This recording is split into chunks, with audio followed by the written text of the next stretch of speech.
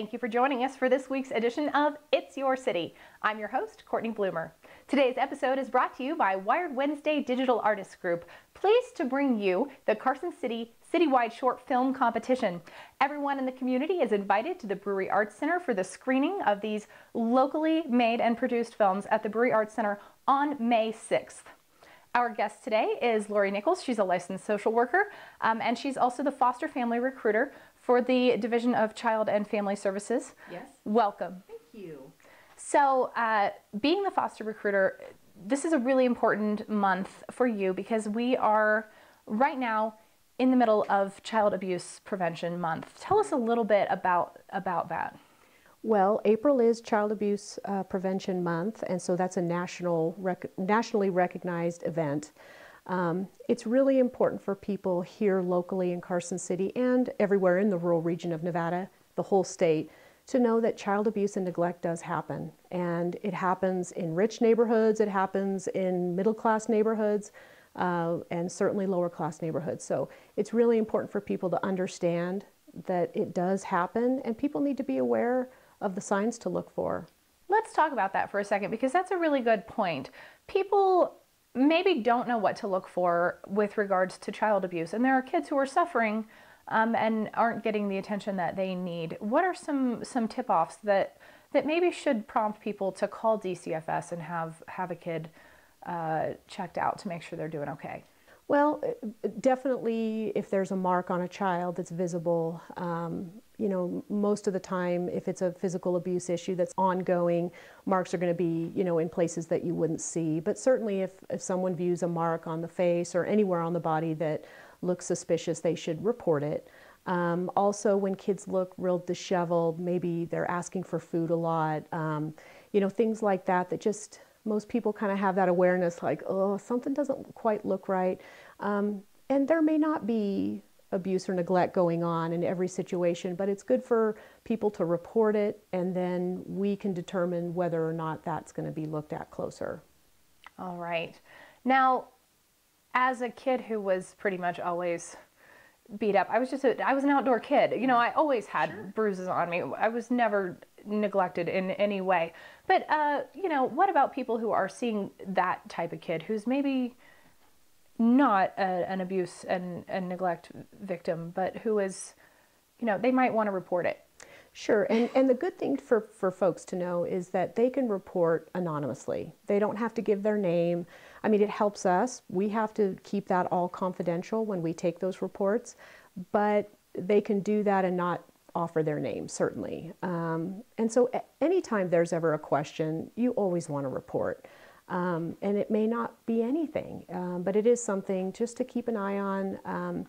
You know, and a lot of times people will see multiple symptoms. It's not just one thing. It's like, oh, you know, little Bobby keeps coming over, you know, from next door saying, you know, there's no food in the house, or maybe, you know, he's left alone for long periods of time or something like that. I mean, there's usually multiple things people are witnessing. It's not just one thing. Tell us a little bit about the process of what happens when abuse or neglect is reported. I think a lot of people are hesitant to report abuse and neglect because they don't want to get involved. They're afraid that law enforcement is going to come. They just don't want to start something. What's that process actually like? So here in Carson City, anytime someone has concerns about a child being abused or neglected, or even if they have questions, they are always more than welcome to call our local line. That number is 684-1930. That's our local DCFS office. So if they did want to make a report, then they would call that number, and certain things are going to be asked of them. You know, what did you view on the child that makes you concerned about the child? You know, what types of behaviors? What did the child say? Are there any witnesses, other agencies that may be working with the family that had the same types of concerns? Who lives in the family? You know, what children are there? Where do they go to school? You know, their names, ages, things like that. And of course, the address and the phone number for the home or for the parents that take care of the child is going to be asked for. And if you don't have all that information, it's okay. It's okay, yeah. And we have people call a lot that do just ask questions like, hey, you know, I've got this concern. I don't know if it's reportable. And certainly that's always welcome as well for people to call with questions. All right. Now, last week on the lawn of the legislature. You guys had a little display. Talk about that and tell us why pinwheels are the symbol for Child Abuse Prevention Month. Well, pinwheels are really the symbol of childhood, you know, just whimsical and carefree, and really the type of life every child should have. And that's what we use to symbolize, you know, Child Abuse Prevention Month. Last Friday, there was an event, and you viewers may have seen all the pinwheels on the legislative lawn. And that really is, again, just to make people aware that child abuse and neglect does occur. And this is the little ribbon that I'm sporting right here, Child Abuse Prevention Month. But last Friday was the Wear Blue campaign, where everybody hopefully was, you know, prompted to wear blue, so that, again, that raises the awareness of child abuse, that it happens in our community. The fact is that child abuse does happen here in our community, and sometimes when that abuse is ongoing or substantiated, those children have to be removed from their home. You're also the foster care coordinator for this area, and foster families are really important. Talk about that. Well, I've been interviewed before many times, and always the same message I have for folks is that we have a desperate need for good quality foster homes here in Carson City and in the rural region of Nevada. I did a count today, and we had 10 families that were family foster homes, specifically for general foster care. 6 of those families were either full or on hold, so that leaves 4. 1 was a respite only, which will only take children for a very brief period of time, which is a huge support to our foster families when they need that break. So there's really only 3 families available here in Carson City, and they are licensed for various ages, maybe licensed for boys or girls, or, you know, have certain situations in their home that would preclude one child from being placed there. So really, if a sibling group came in tonight, we potentially would have to place them in another area like Fallon or even perhaps Douglas County.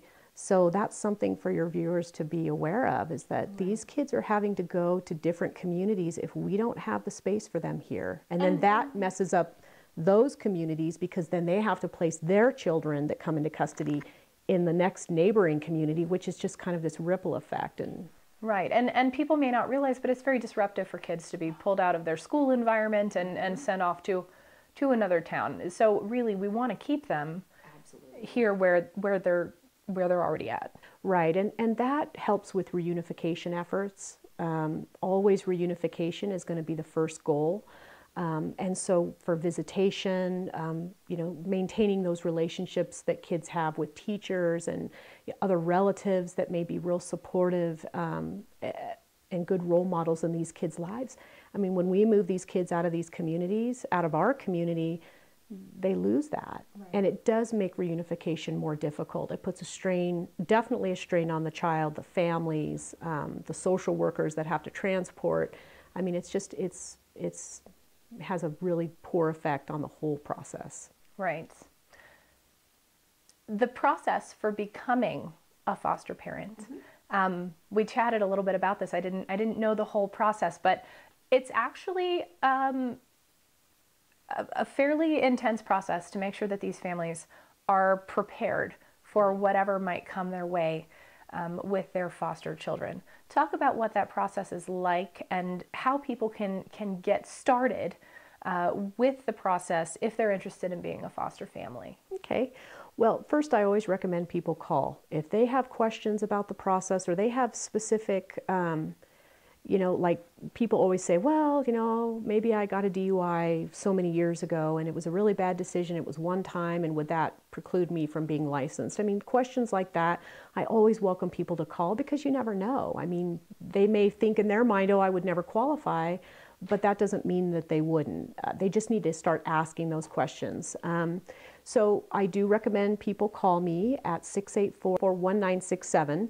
That is my local number. I also have a toll-free number, and that number is 888-423-2659. But either of those numbers come directly to my desk. We start out the process just by answering questions for them, kind of going through their personal situation, why they're moving forward to get licensed. A lot of people move forward for different reasons. It may be to provide foster care. Maybe they only want to provide respite care for other foster families, short-term emergency shelter care, long-term care, even into adoption. So we determine first where they stand in that regard, and then we start with a short interview on the phone that takes about 15 minutes, and then I will send them their background check paperwork. We get them signed up into a training that the agency provides. It's 27 hours of what's called the PRIDE curriculum for foster and adoptive applicants. We offer those classes in Carson City as well as in Fallon. And so once they get their training done, then they get their application packet. And then once we receive that paperwork back, we start the process for the home study. I mean, it sounds very simplified the way I'm describing it. There's always bumps in the road, certainly, but we try our very best to make it as streamlined as possible and as clear as possible. But it's a lot that we ask for people to do to get licensed. And for some people, it might be too much. Yeah. Not everyone is prepared to be a foster parent. And how can those people here in our community support these kids? So I do get calls there, off and on about, what can we do to volunteer and do things like that. The biggest thing is using your voice, that we have a huge need for good foster homes here.